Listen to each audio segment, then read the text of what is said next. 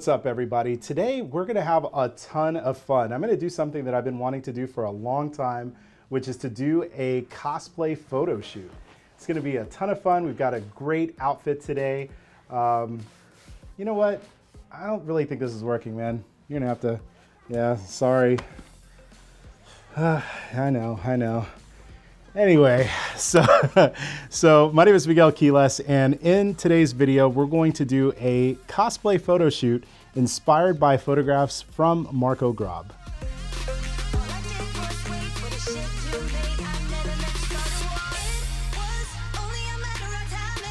So let's talk about the inspiration for today's photo shoot. So I have been in love with the work of a photographer. His name is Marco Grob. You've probably seen his work and you might not even realize it. If you have Netflix or you have Amazon, if you've ever seen the posters for the movie Black Panther, Avengers, there's a whole list, and I'll kind of show you some images here on the screen of just various projects that he's worked on. And he does tremendous work. His lighting is like next level in my book. And I've always kind of wanted to go out and try to kind of replicate some of the lighting from those images that he's created. So that's what we're gonna do today. We're gonna take the lighting from the poster for Black Panther from Marvel, and we're gonna use it to photograph our model, who is not going to be dressed as Black Panther, but he's gonna be an equally cool superhero. So without further ado, let me bring in the model and he could kind of tell you about himself. So come on in. What's up, guys? Miguel, thanks for the intro. For you guys that don't know me, my name is Trevor Bell. You can follow me on Instagram at Trevor Bell. I'm a model and actor based in New York City. I've been doing this for about a little over a year now. A little bit of inspiration behind the suit and why I started getting into cosplay. I started off originally on Instagram as a fitness model, you know, doing a lot of fitness work, and then I thought up to myself, like, how can I differentiate myself amongst all the other guys that are doing, taking their shirts off, doing the exact same thing I'm doing, right? So I did some research. I really like superhero concepts and I love Spider-Man, so I decided, why not? Let me invest in a movie replica costume. So that's what you see me in today. This costume was purchased from RPC Studio, and you can find them at the RPC Studio online as well. Amazing costumes, the detail and the fitting on them amazing. And yeah, and it allowed me to have the opportunity to work with Miguel today, so I'm super excited to create some really dope work. Let's break down the lighting for this photo, or at least what I think that the lighting is gonna be like. As I look at the photograph, first thing that I notice is that he's got some really strong edge lights on the side of the face, on the top of the shoulders, even on the hands, but I'm not gonna do the exact same poses with my model, so I'm not so worried about that part of it. Really just looking at those side lights, and I'm thinking that it's probably a strip box, potentially a gridded strip box, because of the fact that the edge lights are so defined on the side of the face. So I'm gonna try to do edge lights with a strip bank. On the top of the head, it looks like, for some of these shots you can't really see it, but I am gonna try to add a little bit of a hair light above to add a little bit of separation from the black background that I'm using. And then for the main light, I wanna try to go for something like a little harder. So I'm gonna go for a beauty dish with a grid. And I think that if I kind of put all of this together, that I'll get part of the way there with the lighting. Hopefully that will work out. Let's talk about the background really quickly. Now, you can use a black seamless paper for your background, and that's really what you should be using. Unfortunately, I left my black seamless paper at home, so what I'm going to do is actually use a black V-flat. These are 4x8 V-flats, and I'm gonna use them as the background for this photograph. And it actually, if everything works well, it should work perfectly fine. As far as the camera and the lens that I'm using, I'm shooting this on the Sony a7R III, 42 megapixels, lots of detail, and I'm pairing that with an 85mm f1.4 lens. Now, some of these shots are gonna be really close up. There'll be head shots, maybe some half body shots, and even some 3/4 length shots. And so hopefully we'll be able to kind of have some versatility by just using this single lens, and I can let the model kind of flow and work from pose to pose. So that's our setup. All right, everybody, so let's kind of talk through what we're doing right now. We have our model dressed up in his awesome Spider-Man outfit. He is ready to rumble. And what we're gonna do first is we're gonna figure out what our settings are for the ambient light that's in the room. And what we wanna do is create dial in the settings basically that will get rid of this ambient light, which we're really just using so you guys can see what's happening. It's just video lighting.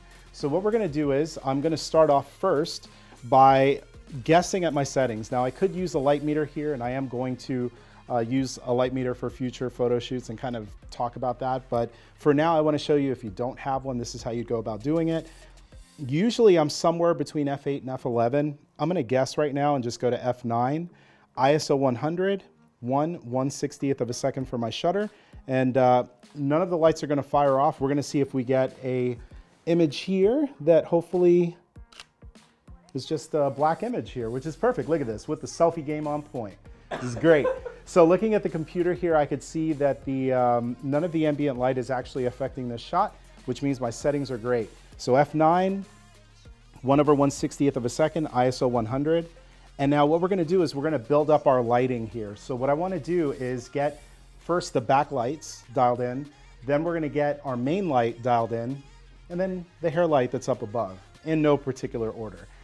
So what I did was I have two 1x6 strip banks behind the model, and I have grids on them.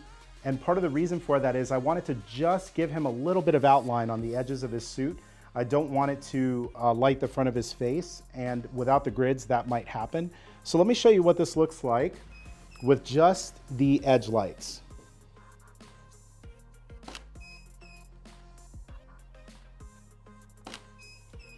Okay, I'm gonna back up and get a little bit more of the body here. Okay, so you guys can see here on the screen, I'm gonna show you what it looks like with just the edge lights. And you can see that they look really good. You have a really nice defined edge between the black background and his black suit, which is exactly what we want. Now what I'm gonna do is, using the remote, I'm gonna turn on my hair light.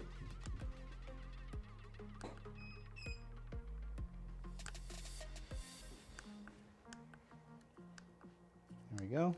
Hair light is on. So now what we're gonna do is I'm gonna turn off the backlights here. So we're just gonna fire off the hair light. Very cool. So now we could see what the hair light is doing by itself, and it's really just adding just a little bit of light to the top of his head. He already has the edge lights from the strip banks behind. This is really just for the top of his head, and it is working perfect. We're gonna turn off that light. Using our remote here, we're gonna turn on our main light. For the main light, I have a beauty dish with a grid.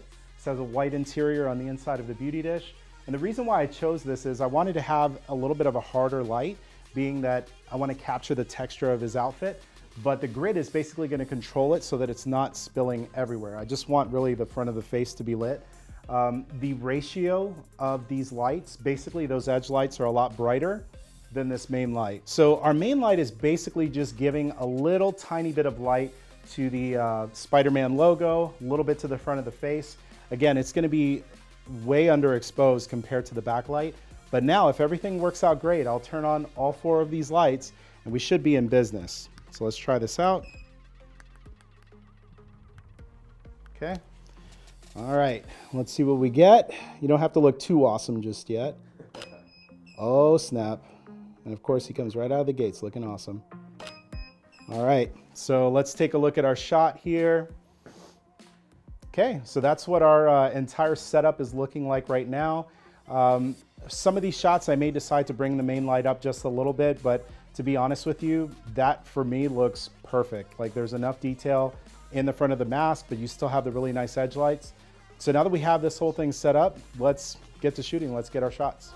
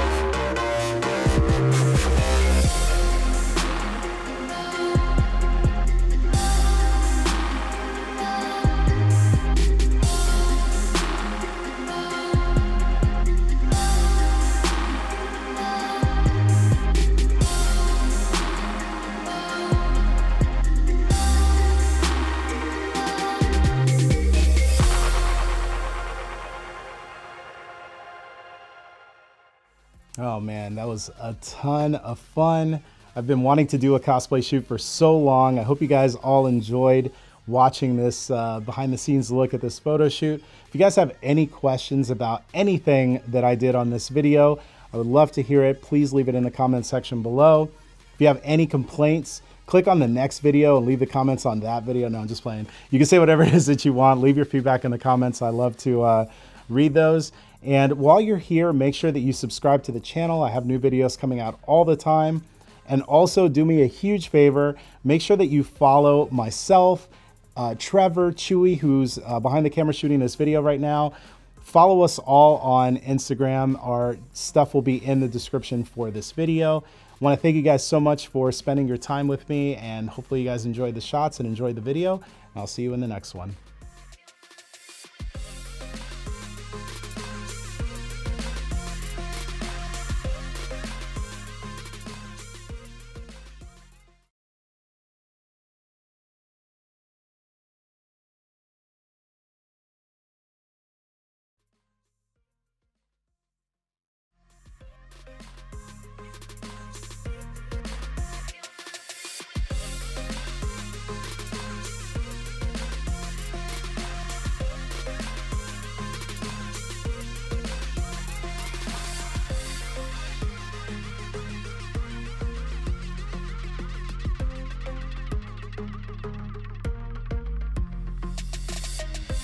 Like, yes, that just happened.